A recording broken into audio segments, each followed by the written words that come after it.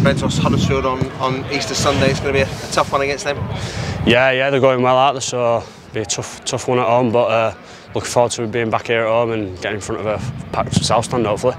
Last home game against Catalans was a great atmosphere for that one. We'll hopefully something similar on Sunday. Yeah, definitely. Hope something similar. Hopefully good weather like this and be a good game and get the win.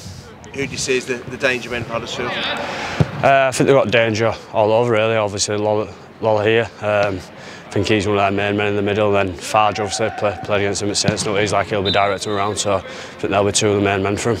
Chris Hill's a big man for them in their forwards. He'll be someone, especially what he did in the World Cup with England, he'll be a man to have to deal with.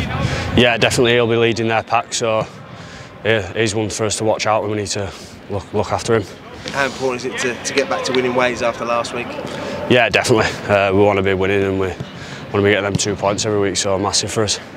And for you, for your own game, you feeling you're getting up to full speed now? Yeah, I feel I'm getting back there. I'm not quite where I want to be just yet, but just take it week at a time and small improvements every week.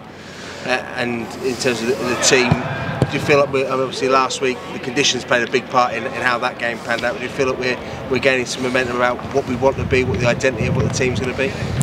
Yeah, I think we're getting there.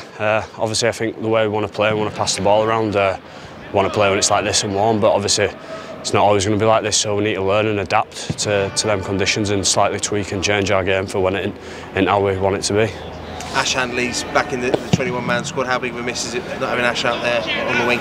Oh yeah, definitely. It's massive for us. You can see all the hard work he does off the ball and then in yardage just getting us out downfield, so it'll be a massive hit for us this week. I suppose one of the things the fans don't see is Ash's leadership as well. He's one of the big voices within the squad.